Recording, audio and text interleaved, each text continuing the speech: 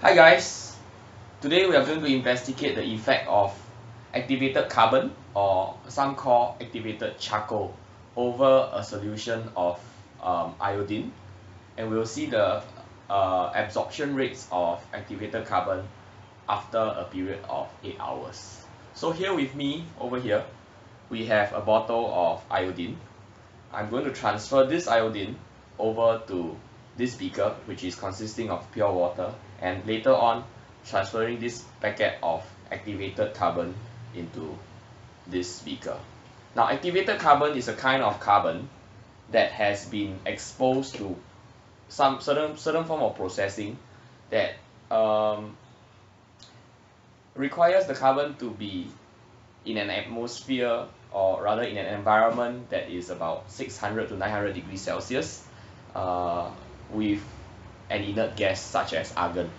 After this has been processed, 1 gram of activated carbon can have a surface area of 500 meters square in terms of absorption rate for gases. Okay, so what we are going to do now is to actually transfer some of the iodine into the solution.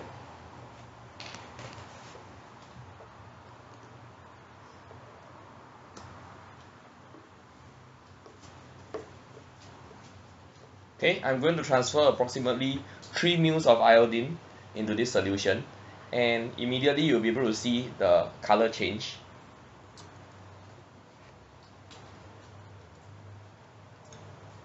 Give it a few squirts.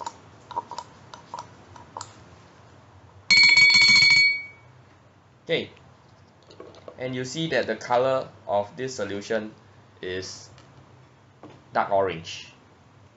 Okay, next I'm going to put this packet of activated carbon into this solution, and we'll come back again in 8 hours time.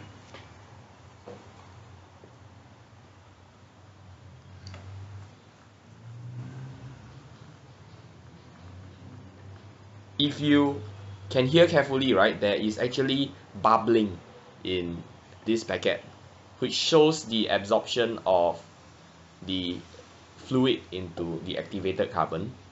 After this is the case, the activated carbon will fulfill its role to start to purify the iodine, and in this case it is like removing the toxins in this water.